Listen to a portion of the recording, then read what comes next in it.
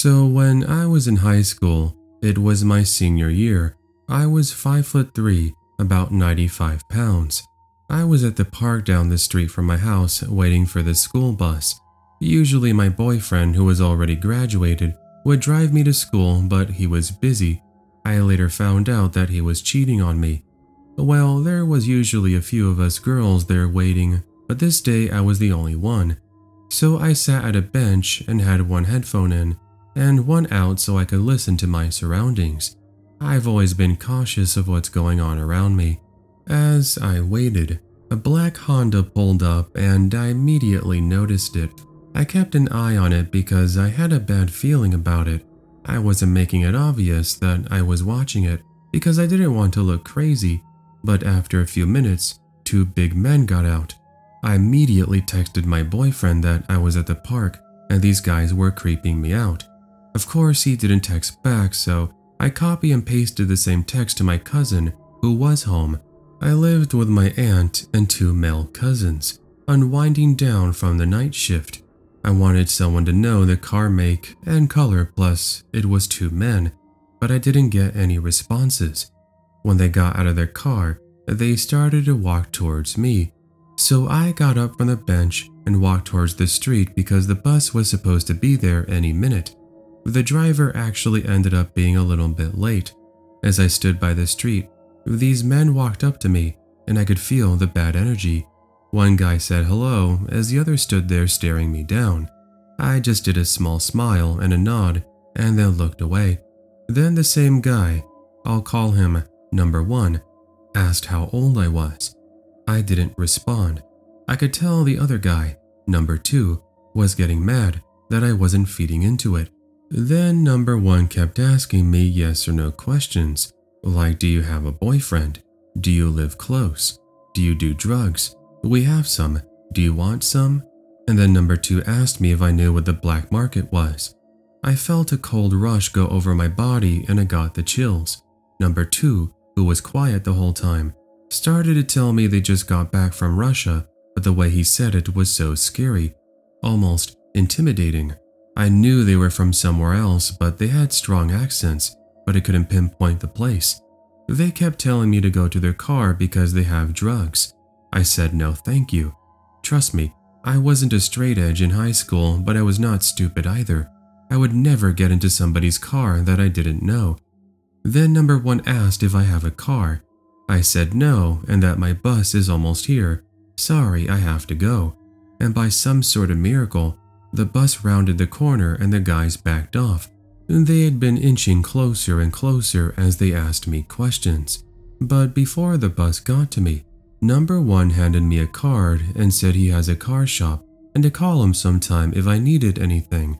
He even stated he'd give me a free car.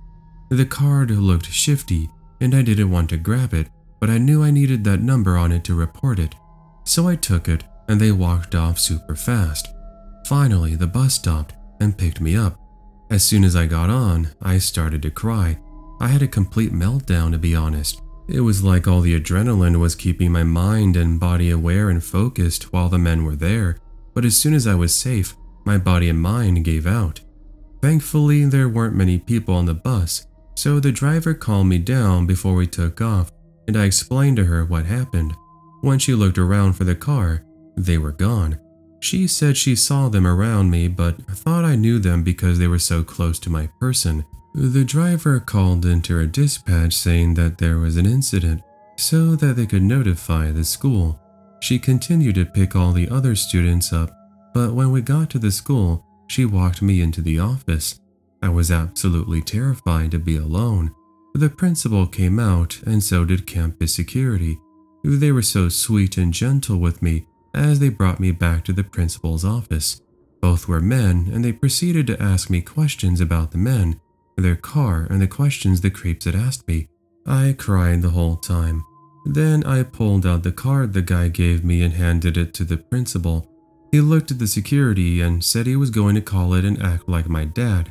So he did. It was on speaker and number 1 answered. I knew his voice as if it was burned into my brain. It took everything in me not to have a panic attack. The principal asked the guy if he could get him a car at a good price. and the guy played dumb. The principal then said his daughter, me, gave him the card, and as soon as he said that, the guy hung up. They tried calling again, and the phone was shut off, then eventually disconnected.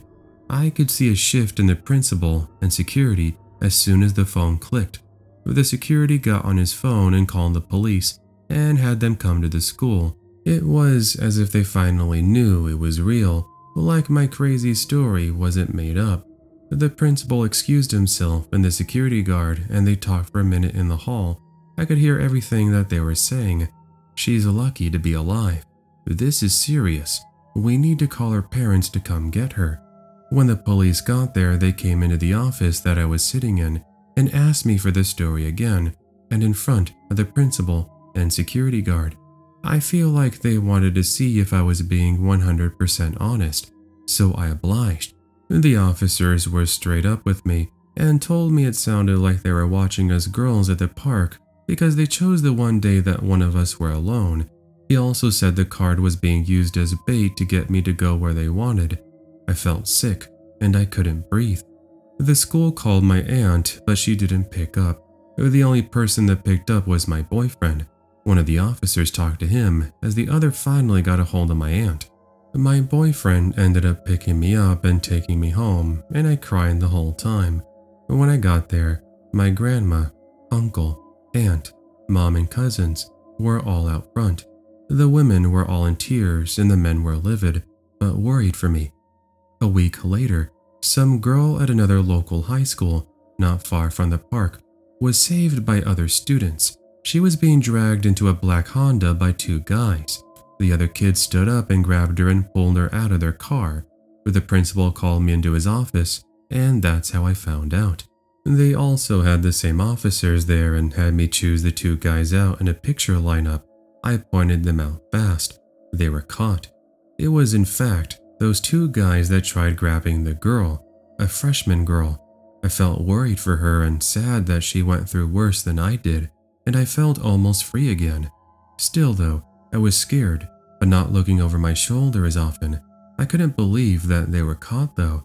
After that, my family teamed up to drive me to school for the rest of the year, and my boyfriend, now ex, also took me some days as well. I'm thankful to be alive and well, and I'm even more thankful that the girl was also saved by those courageous kids at her high school. This happened when I was in high school, a long time ago. My mom just recently found the paperwork about it when she cleaned out her office upon retiring from the police department. I remember being upset and scared when it happened, but reading the details as an adult, it sounded even worse than I remembered. I was 17, I'm female, working at a flower and gift shop. It's nighttime, and a man comes in, short, overweight, balding, 40s, creepy. He tells me about how he needs an apology gift for his girlfriend, so I offer a bouquet. Obviously, it's a flower shop. He says she doesn't like flowers because they die. This was the first weird thing, as he came into a flower shop of all things. Then he goes into detail about how he hit her and asks me if I think it was right to do so. This was long ago, so I don't remember exactly what I said, but it was something along the lines of, "Not if you want her to continue being your girlfriend." He then tells me what a great job I'm doing and asks what I'm doing after I get off of work. I dodge answering, and he leaves. Nothing for 6 months. Then right before Valentine's Day, he walks in the door 1 minute before closing. It was dark, and from the outside it looked like I was working alone as my coworker, about 40 years old, female, was in the bathroom. Instinctively, it felt like a predator had just entered the room. You know when something isn't right, and everything felt not right.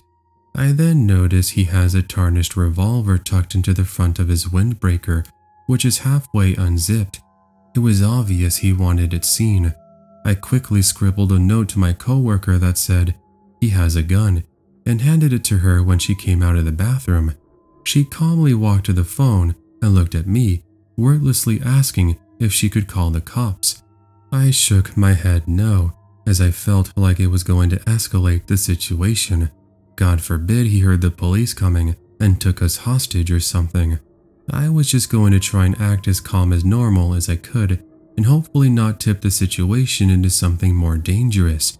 He spends 15 minutes wandering around what was fairly a small shop, and in retrospect, he was probably waiting to see if my coworker would leave, as it was now well past closing.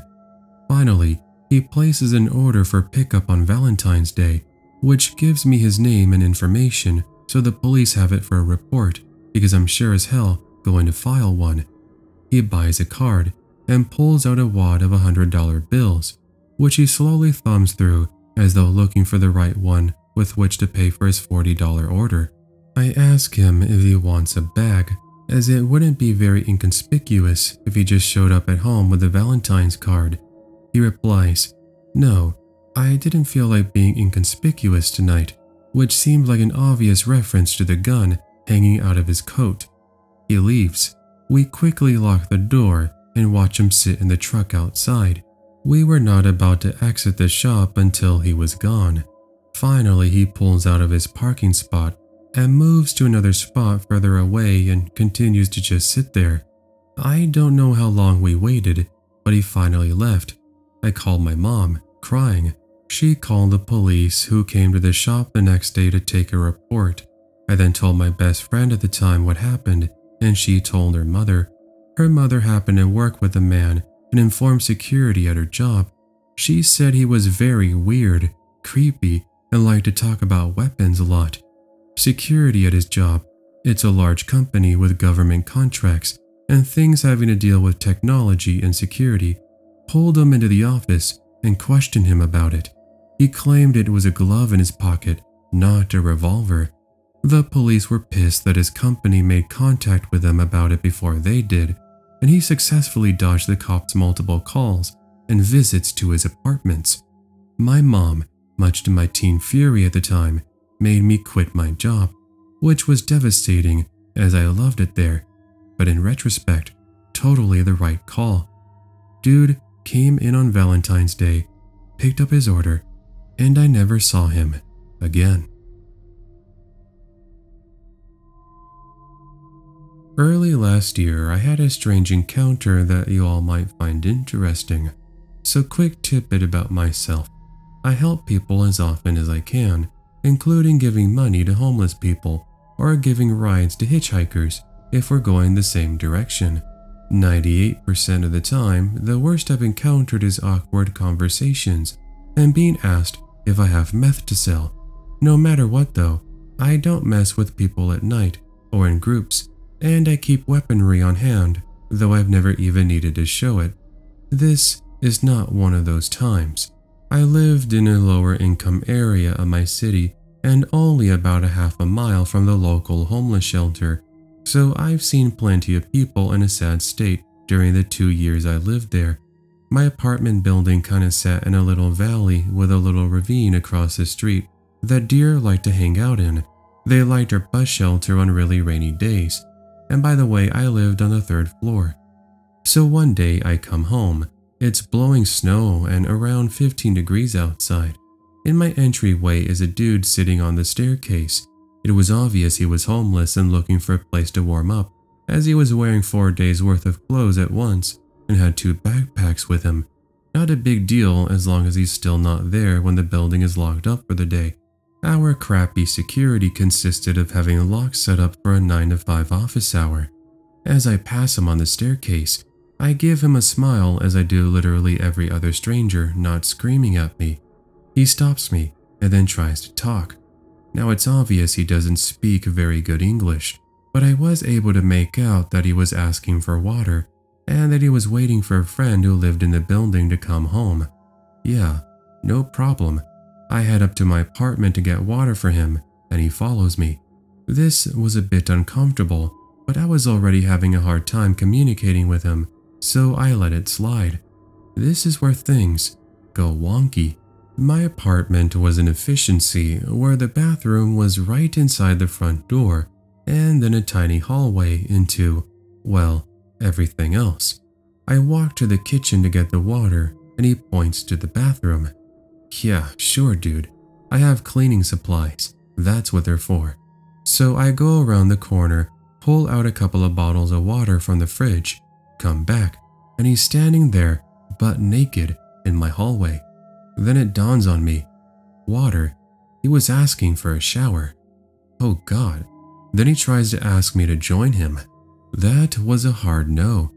He now goes into the shower, and I pace in my living room trying to figure out how the heck I can communicate to him that he needs to leave, because we went from uncomfortable to creeptastic in 0.06 seconds. Then it got worse.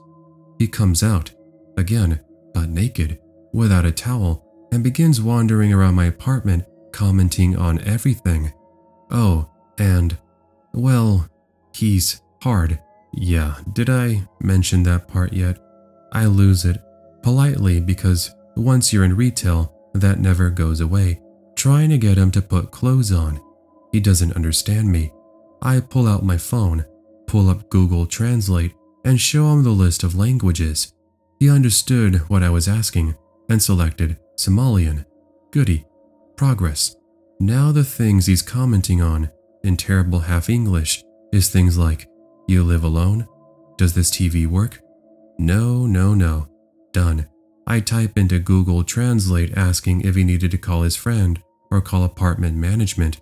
He gives me a thumbs up and then climbs into my loft bed. Guess I'm cleaning that too now. So I'm like, which one? Another thumbs up. Well, okay. So he either didn't get what I was trying to do with the app after all, or he can't read. Eventually, my lizard brain took a breather from panicking long enough for the logic part of my brain to take over, and I went to where his clothes were and pointed at them, then at the door. He got dressed and left. Simple. Done. Over. I shake for about 2 hours, drink a 6-pack, and post what happened to Facebook. In that time, it dawns on me that I probably got staked for theft, so I spent another hour double and triple checking my security camera, which I originally got to check on my puppy I was training at the time for later use. The next day he was on the stairs again. I tried to be pleasant, but made it very clear with head shakes and a roundabout trip back down the stairs and back up the other flight on the other side of the building to my apartment that I wasn't going to help him again or be his buddy. 2 days after that, he was there again. I told the landlady and she had him removed and I never saw him again. And before you ask, no, nothing was stolen. I moved to the exact opposite end of the city 4 months ago. So random naked homeless dude, let's not meet again.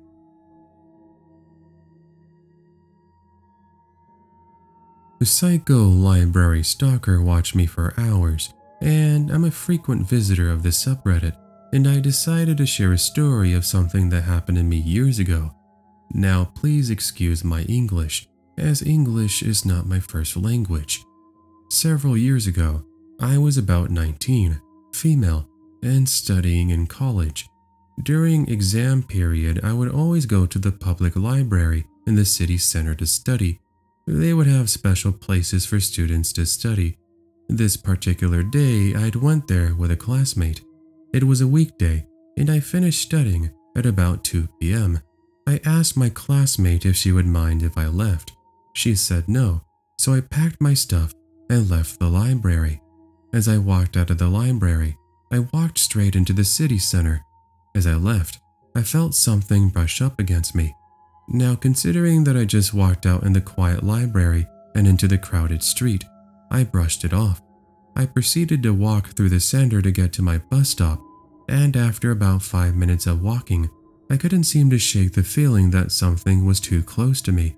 So I grabbed my phone, held it up, and looked into the screen to see if there's someone behind me. And that's when I saw this man, about 40 years old, walking behind me with his eyes set on me. I felt uncomfortable because he was giving me weird vibes. He just looked really off. He was walking with a limp while staring right at me. He was wearing a scarf with a suit jacket, really old track pants, and old gym shoes. I didn't think he was homeless or a junkie. He was just weird. But to be safe, I put my phone in my bag and put the bag over my other shoulder, away from him. That's when he walked up to me and started walking next to me.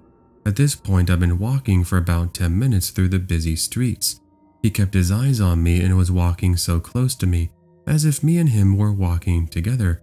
Once I almost made it to the bus stop, I saw my bus drive off.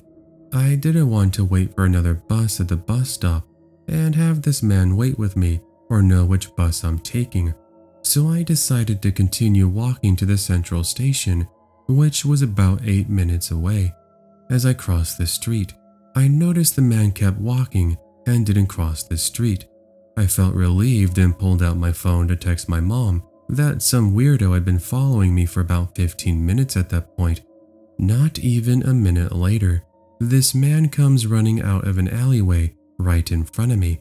I almost tripped when I saw him, and he kept walking in front of me. Every 10 seconds, literally I counted, he would abruptly turn his head back to look at me. I'd even made a small Snapchat video of it. At this point, I was so nervous, but I was almost at the central station, so I just kept going. That's when he stopped, turned around, and started talking to me. "I saw you at the library," he said. I didn't respond. "We were together at the library," he repeated. Again, I ignored him. He didn't get the hint and kept talking. "Hey, where are you going? Are you going to the central station?" "I'm going there. I'm taking X bus." "Which bus are you taking?" At that point, I had enough. There were people walking by and nobody said anything, so I just ran straight to the central station and got on my bus. I sat behind the bus driver just in case this creep decided to run after me. I saw him looking around before getting on his bus. Once I was on the bus, I finally had a moment to think about what happened, and I realized that this man had been sitting there at the library, watching me for hours and watching me leave to go after me. I remember feeling uneasy all the time, but I ignored the feeling, thinking it was just nerves before the exams that were coming up. This experience really made me uncomfortable because I've been coming to this library to study for years. Even in high school, I would study there until 9 p.m. and leave by myself in the dark. I can only imagine what would have happened if I had met him then. So psycho, library stalker, let's not meet again. So I used to live in a part of Memphis, Tennessee that was a little bit sketchy.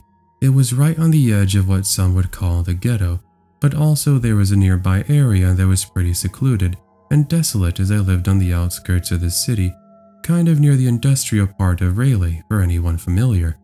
Anyway, I was an 8-year-old boy when this happened, and my sister was 5 years my senior. The two of us went for walks on occasion. This time we went to the back of the housing division and further than we'd gone before.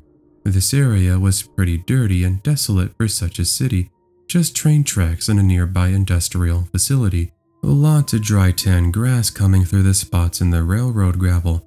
Lots of dusty crap people dumped illegally around the tracks. There even used to be a pack of stray dogs that walked around my neighborhood, but other than that, no people or cars would really ever be seen out there, not that far behind my neighborhood anyway. We were just walking along the tracks, talking, throwing rocks, when I saw some strange movement just beyond the tree line of the small wooded area, about 40 feet ahead and on the left a bit. I told my sister to look as we walked a bit closer. We had made it about 10 or 15 feet away from the wooded area when we realized the movement was in fact a mime of all things, in the middle of nowhere, seemingly hidden amongst the trees and thick dead vines that adorn the edge of the wooded area.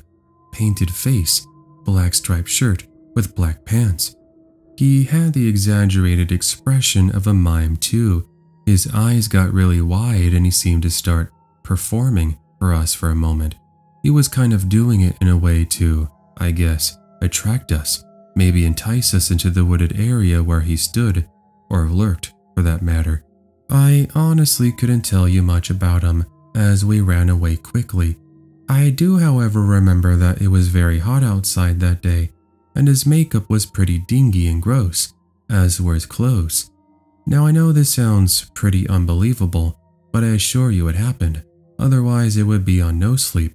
I sometimes wonder who that mime was. I'm sure he wasn't there to kidnap children, but who knows what would have happened if we got into that thicket, and why there? He was just simply insane, I think. His mind was gone, which is far more creepy than any kidnapping stranger that I've ever read about. This happened to me in college when I lived with my roommate Michelle. It was our freshman year, and our dorm building had 4 different wings, and 2 were boys and 2 were girls. Our wing was connected to another by a door down the hall, which led to a boys' wing. All floors in each wing were the same sex, and boys only had access to the girls' wings through the connecting door, which you had to have a key card for. They were locked at all times, and the key cards only worked for that dorm. I had known Michelle for a long time, and we loved the girls on our floor. We would all hang out often during the week, and sometimes weekends. Whoever would be home would leave their door open so we could stop in and hang out, whatever. We never had a problem, and sometimes guys would take shortcuts to their wing from campus through our floor. No big deal, and we got to know the guys who did this often. Most often they all said hey if our doors were open and continued on their way.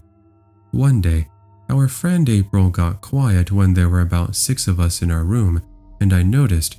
I asked her what was the matter, and she said, "Dude, did you not see the guy that walked by? I've seen him before.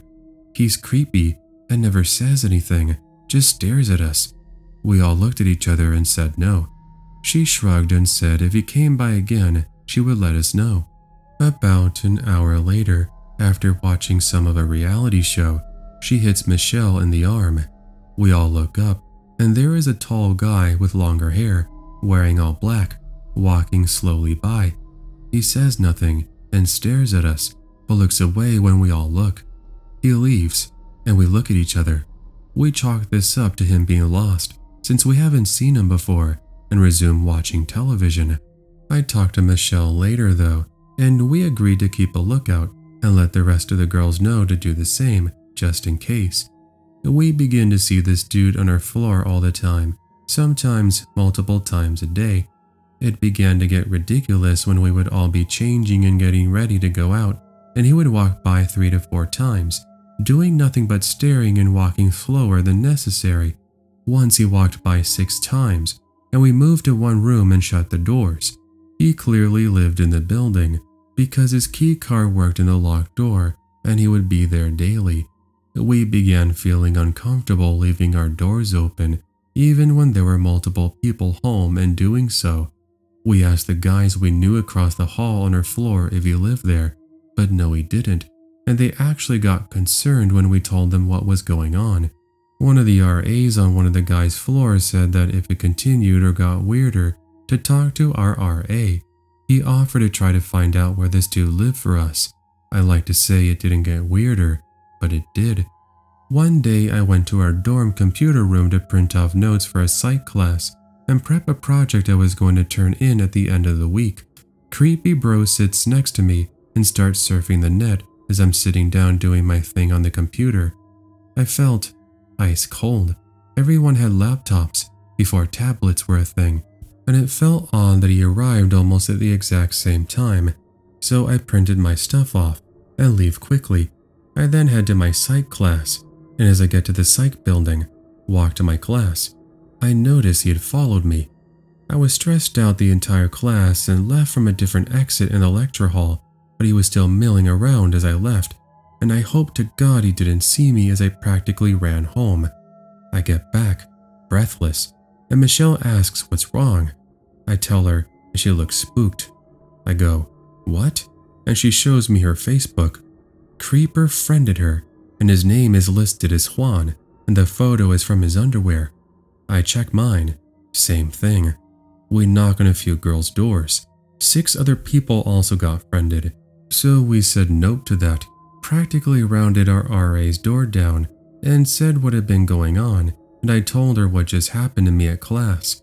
One of the other girls swore he followed her as well. She panicked and said to block him online and she would take care of it. After that, we never saw him again. We don't know what they did, but he wasn't on our floor for the rest of the year and never really found out where he lived in the building. Our RA told us later there wasn't anyone named Juan in the entire building. So Juan, let's not ever meet again.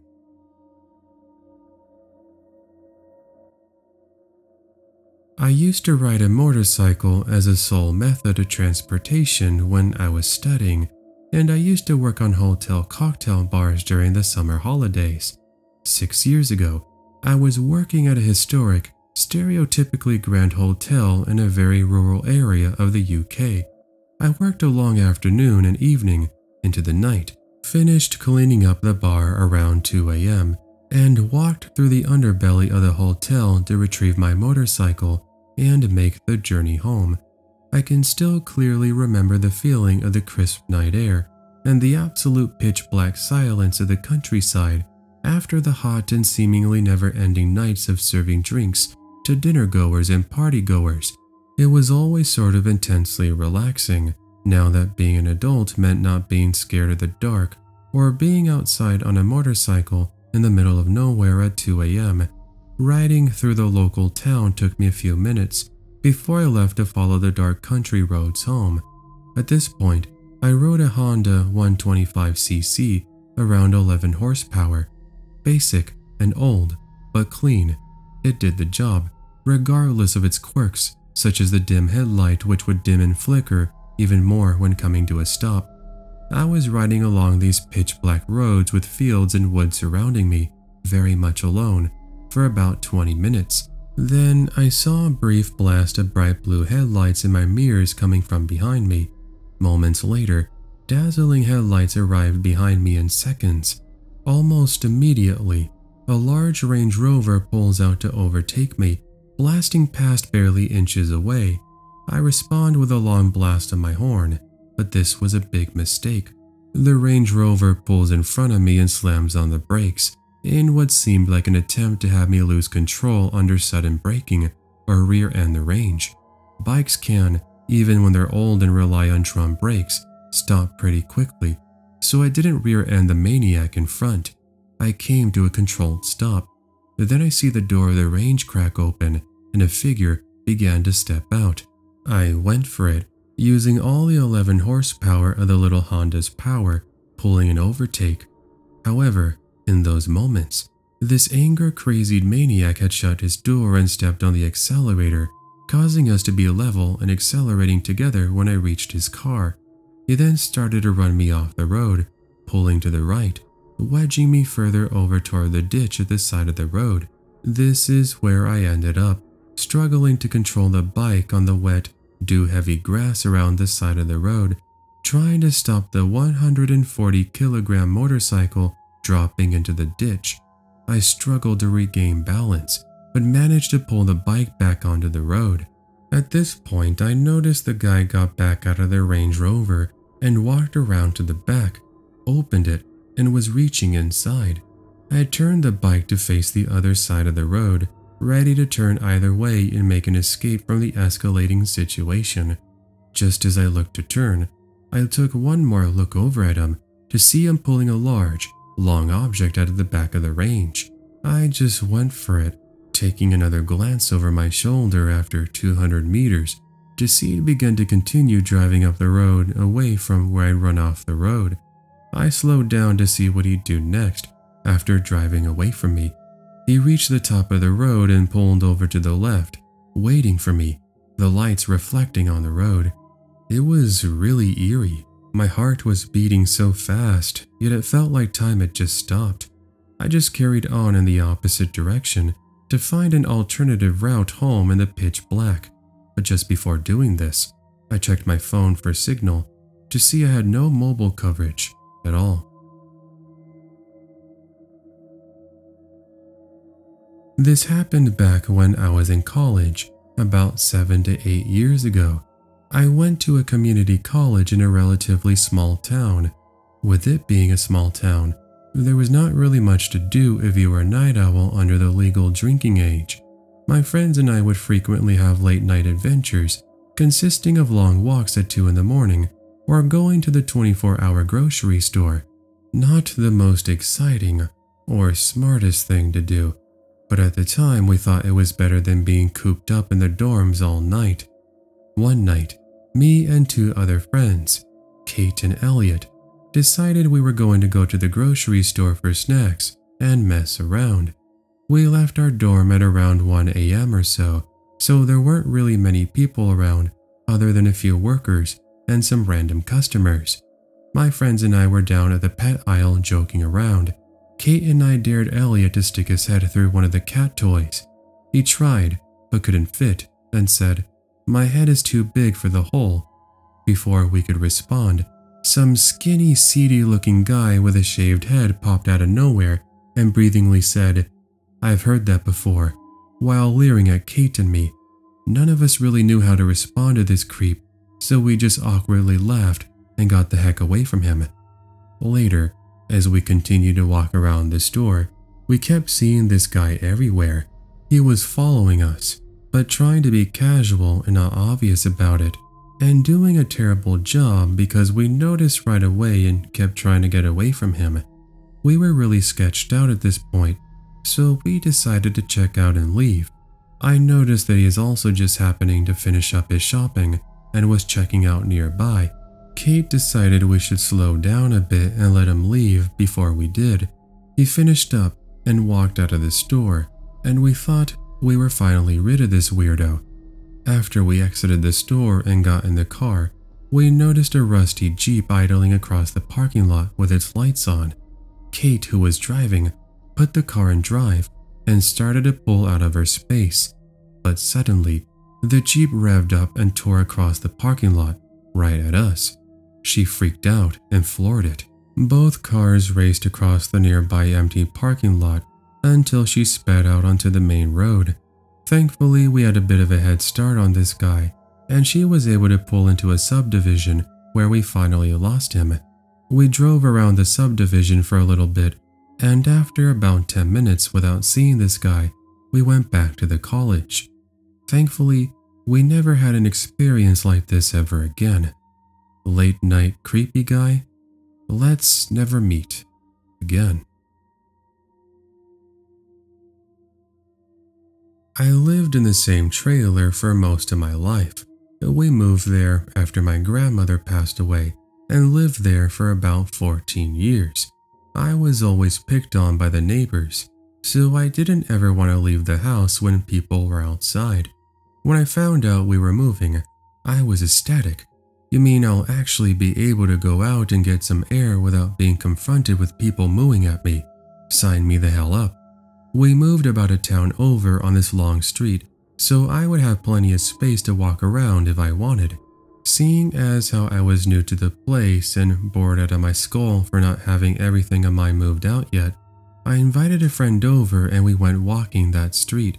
We see one of the neighbors a few houses down washing his bright red truck. I can't really go into more detail, I'm not a car guy. He stopped to make conversation. "Oh, did you guys just move in?" In that sort of way. Nothing seemed off about the guy. A few weeks pass and I walk that street again. I am confronted by the same guy. "Hey, you want a job? It pays $20 an hour." No. Considering this is the second time I've ever spoken to this guy, no, I don't want your shady-ass job. Visibly not having any of this, I try to get out of the conversation without too much fuss. I figured that would be the end of it because he probably saw the guy he met twice was really not comfortable talking to him and leave me alone. Wrong. A while later I pass by his house again. He isn't outside. I go for a short walk, and when I come back the way I came, there he is, smoking a cigarette out on his front porch. He asks if I thought about his job offer. I say, "No, I'm still thinking about it," to which he starts grilling me. For $20 an hour, what's there to think about? After clearly not wanting anything to do with this, he threatens to report me. but to what? The only thing I've been able to think of is it might be unemployment, which given I'm not on unemployment, I would say they don't care. Winter strikes. It's about 9 p.m., going stir crazy inside. I need some air.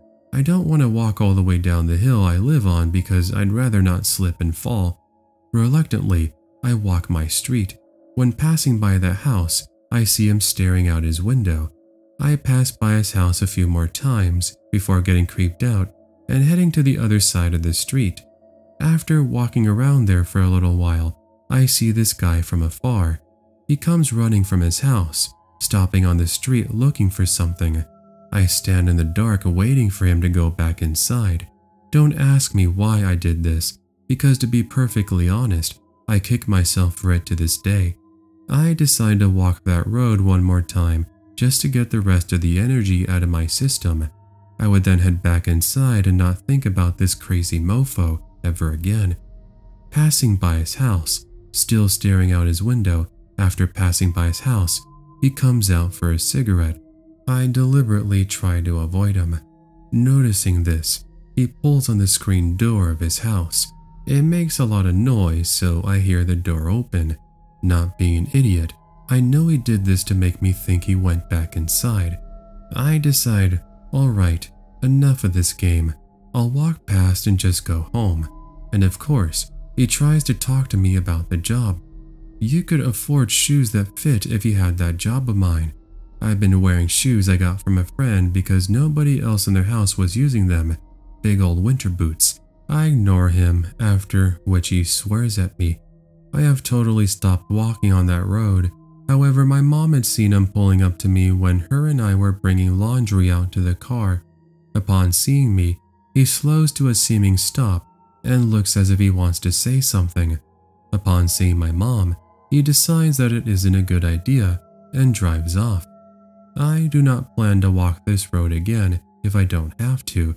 His truck is usually gone on the weekdays, so I figure those days I'm safe. However, if I ever have to walk that road, as it's a much faster way to get into town, I definitely try to have music blaring through headphones, just so that if he is there, I don't notice him and I can carry on with my day without even thinking about the gigantic creep that lives down the road. So creepy guy with a job, you can take that job and shove it up your ass. Let's not meet again, you weirdo.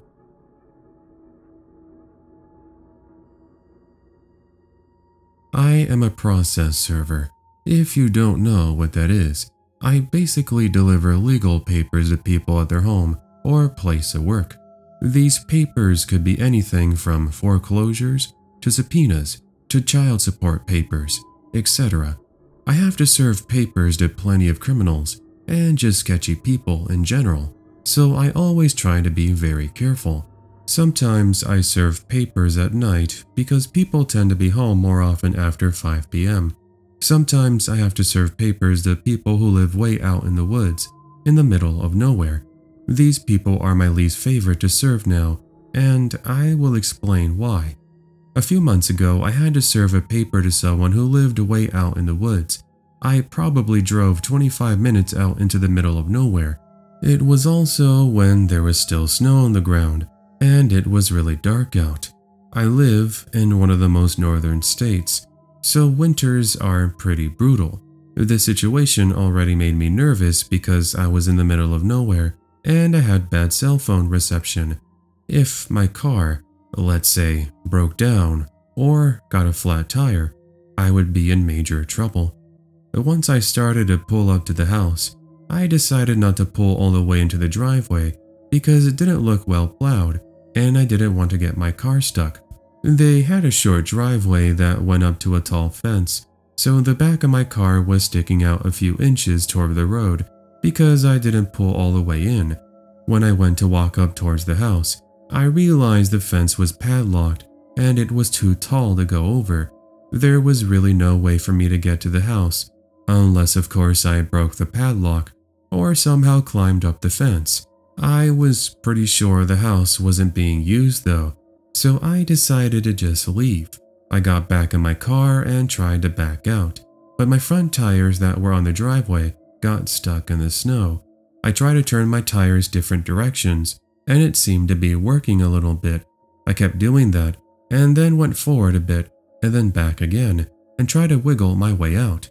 I was doing that for what seemed like forever, probably only 5 minutes, and then I started to get really nervous. I pulled a shovel out of my trunk and started to scoop the snow out from under my car. Once I thought it was good enough, I tried to back out again. It seemed to work, a little bit, but it wasn't enough to fully get my car unstuck. Then I saw a truck start to drive up the road. At first, I almost was happy because I thought nobody would be out here. They slowed down when they saw my car and then started to drive over to my side of the road. I assumed they were going to get out or roll down their window and ask if I needed assistance.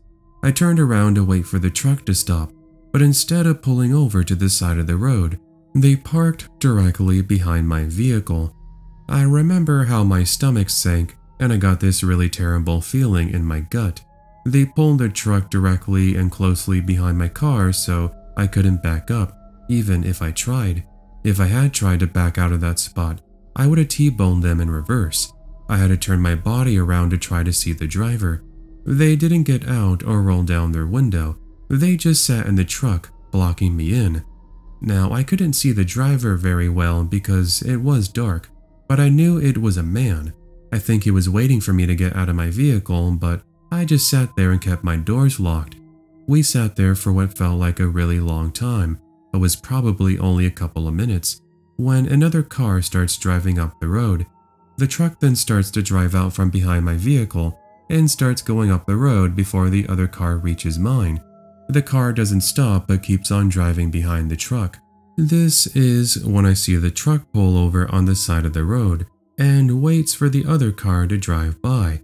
This is also when I decided I had to get out of this driveway because I was not waiting for that truck to come back for me.